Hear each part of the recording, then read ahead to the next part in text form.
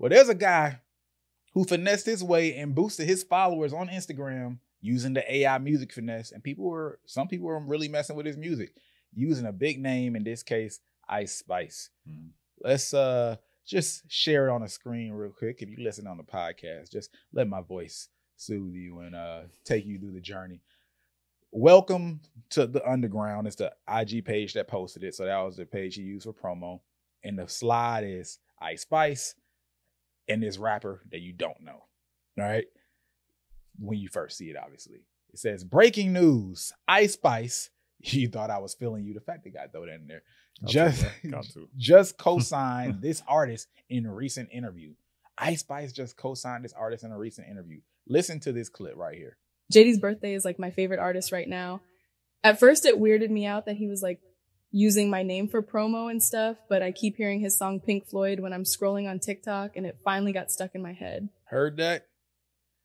JD's Birthday. JD's Birthday is like my favorite artist right now. At first it weirded me out that he was like using my name for promo and stuff, but I keep hearing his song Pink Floyd when I'm scrolling on TikTok, and it finally got stuck in my head. So, let's break this down. Some of y'all are watching the clip, the YouTube folks. Shout out to y'all.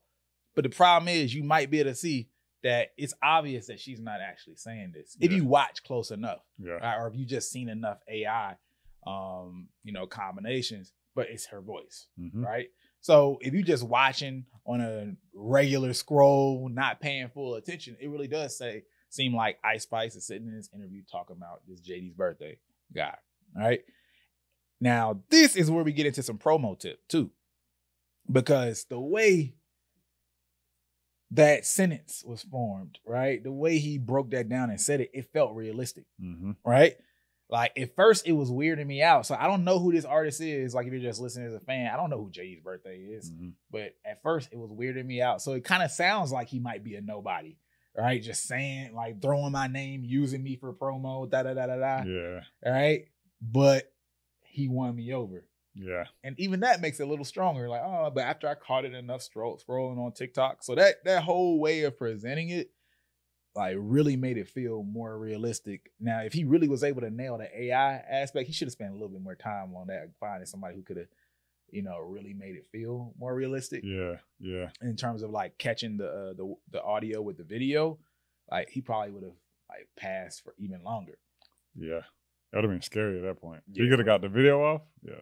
That's what I'm saying. Because, like, we know there are those AIs that can take the mouth and, like, move with it. He should have went that extra step because the plan was genius. Instead of me just doing some AI song or me, like, playing with an artist and having them rap one of their verses, or a famous artist doing another artist's verse or something like that. No, like, how can I use the AI to promote myself? So he got this paid for on an Instagram public blog page, Welcome to the Underground, and they did a collab post, right? So he has how many followers right now? It's not an enormous amount, but he has 7,700 followers. But I'm not gonna really play his song, not to like hate on him. It's just that these copyright strikes. But otherwise, bruh, I would show the song love and we would play it. Y'all check out JD's Birthday. Is like my favorite. Decide for yourself if you like it. But that's the other thing. You can do all these strategies just like anything else. And people got to like it or not. So you can do all these interesting things. Please still have quality music. So it actually gets some kind of payoff. Yeah. Yeah. And like you said, it got to be believable. Got to be believable. Got to be some level believable. Some level. Right. Let's look at some of the comments though. Let's see like how this goes. Bro, no way niggas use AI for promo. So people are just happy with it, like, entertained by the idea.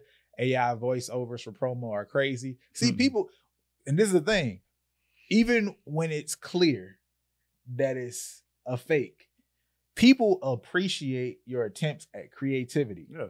Like they appreciate you for trying to get one over on them. If it feels like it's in good. It's like, oh, you weren't really trying to hurt me here. You know? I see what's going on. And I mean, even if it wasn't an AI finesse or something like that, trying to finesse them, just any attempt at like trying to do something on another level, people, they can sense it. It might not be something worth commenting on this type of level, but they can sense when you try and when you just like, you just show up. Yeah. All right. Yeah. Like we know it's there. The bullshit meters is there in most people. Or some is deeper down from others.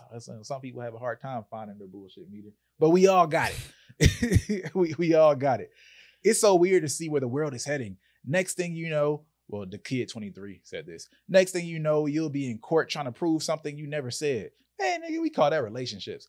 And they'll have an AI recording all of your voice saying that exact thing. So now you automatically guilty.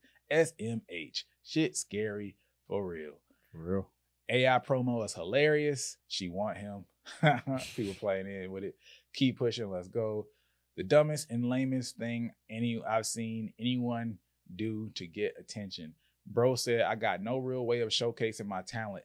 Let me do the dumbest shit ever so even more big rappers don't fuck with me.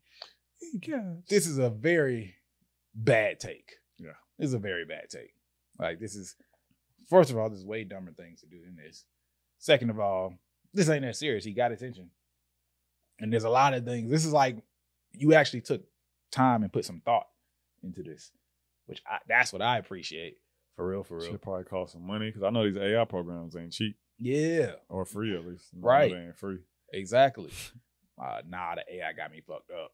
All right, cool. Now, with that being said, actually, let me pull something up right quick. Quick second. Have you ever seen an artist catch some traction and then they start to move? The numbers start to grow. They might even go viral. But then fast forward a year from now, somehow their numbers haven't really grown that much. They dropped back close to the same monthly listeners they had before the traction and viral moment. Well, that's because you have to know how to convert those moments into careers. And we've done this again and again with not only songs, but artists. And so has J.R. McKee, who's been a part of helping artists like Lil Durk, Rod Wave, Justine Skye, and Money Long. And we just did a collab where J.R. McKee does a step-by-step breakdown of how he took Money Long from 0 to millions of monthly listeners and winning a Grammy over Beyonce, Mary J. Blige, and Jasmine Sullivan. Check out this breakdown while we still have it up. You can check it out at www.brandmannetwork.com/Grammy. Don't forget the www or it won't work. Again, that's www.brandmannetwork.com/Grammy. Back to the video. All right, speaking of promo, I can't find a post, but Sean, I gotta give my apologies. So I don't know if you remember. Okay. South by Southwest episode. Okay. I showed that post where the dudes had a promo with the truck on the back and all that stuff. Yeah. And I was talking about how they could have did better ways of promo. Yeah. So I sent it to the chat, but I don't know. I feel like they must have took it down or something. I couldn't find it. But they posted a video and they like chopped up me talking about them, right? Mm.